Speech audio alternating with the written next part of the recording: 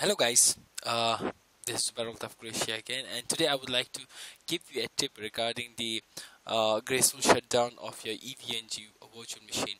Because what happens is if you just uh, do the right click power and shut down guest, this is not like a graceful shutdown. It's like just pulling out the power cable of your system. And what will happen eventually is you will face issues with your EVNG, wherein you may not be able to log in to your GUI, and your GUI might not come up. All those weird kind of issues that you will face with your EVNG virtual machine.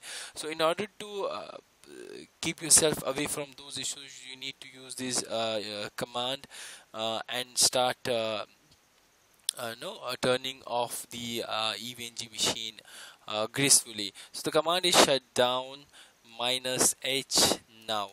Hit enter and your system will be shut down in a proper manner, and then you can go on and like shut down, turn off the laptop or the virtual machine workstation itself. Hope you like the video. Thank you for watching my channel, and please subscribe to my videos. Thank you, thank a lot.